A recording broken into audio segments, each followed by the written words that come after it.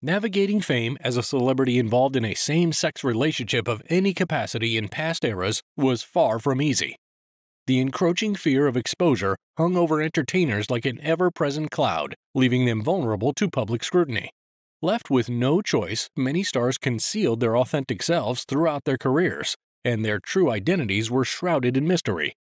Here are a few celebs who maintained secrecy in their romantic lives. Dan Hartman is most famous for his hit I Can Dream About You, which would appear on his album as well as the Streets of Fire soundtrack. In the film, the song is lip-synced by 4 black men. In the music video, Hartman appears as a bartender flirting with a woman. Allegedly troubled about being pigeonholed as a black artist, he took a different approach on his next album, opting for a more rugged quality and naming it White Boy. Much to his surprise, the label, MCA, was dissatisfied with the LP's lack of obvious hits and refused to release it. Although Hartman was very adamant about conveying his racial identity, he wasn't as forthcoming about his sexual orientation.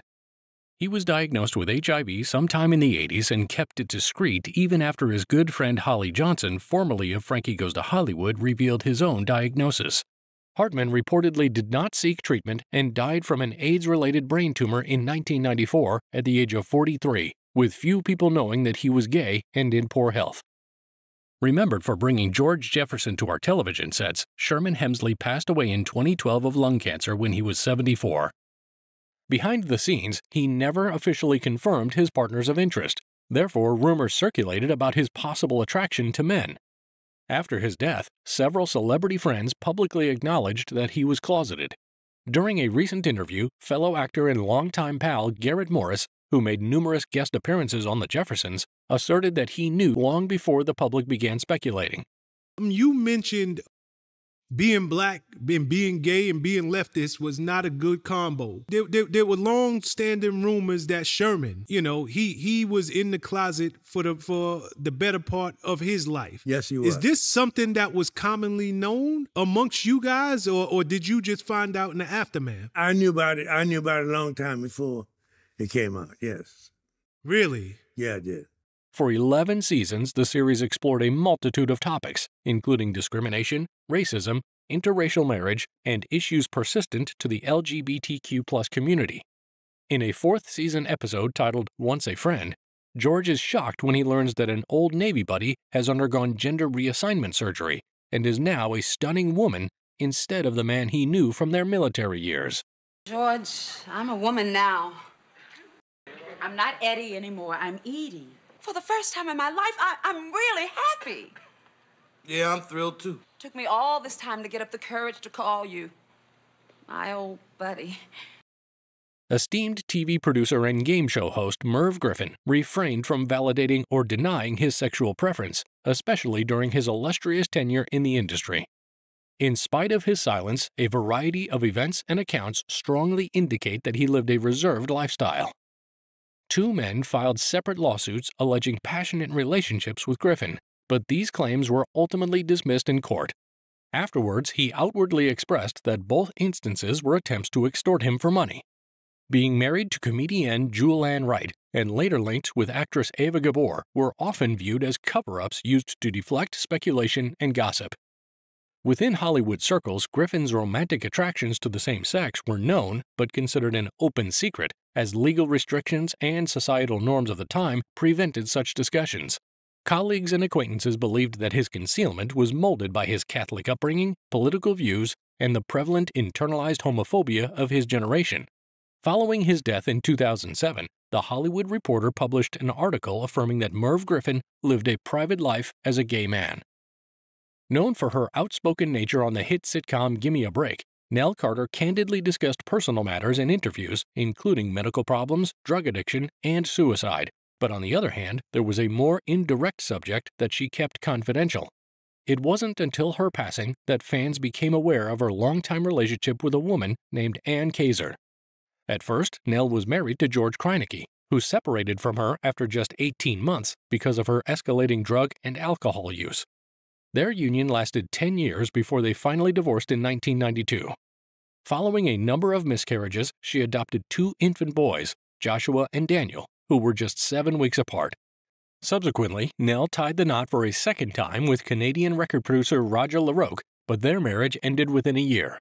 When she died in 2003, Anne became the heir and custodial parent of her teenaged boys, a role previously unknown to her wider audience. Family and friends were startled to learn that Anne had been living with Nell in her Beverly Hills home for quite some time. Pioneering comedic great Richard Pryor's inner circle has garnered interest as more details emerge from those closest to him. His widow, Jennifer Lee, has often addressed rumors about his connection with Marlon Brando, stating it wasn't an affair, but rather a dalliance similar to other encounters he had with men.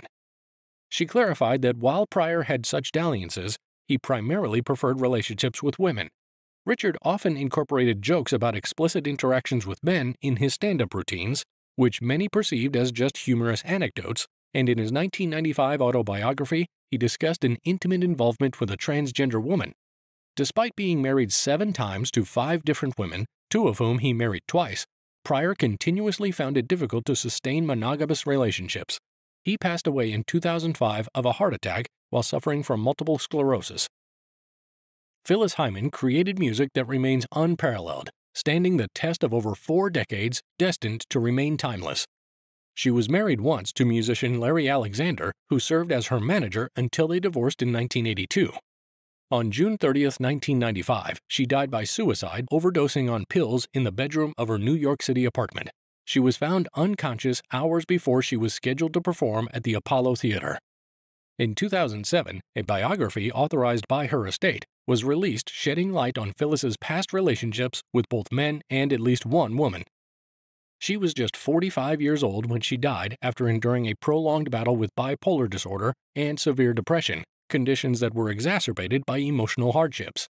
The predominant assumption among the public was that her relationships were exclusively with men, a perception largely influenced by her well-known heterosexual marriage that affected her deeply. Paul Winfield helped open television to more black performers with his role on the TV series Julia. His portrayal of Reverend Dr. Martin Luther King Jr. in the 1978 miniseries King was just as compelling.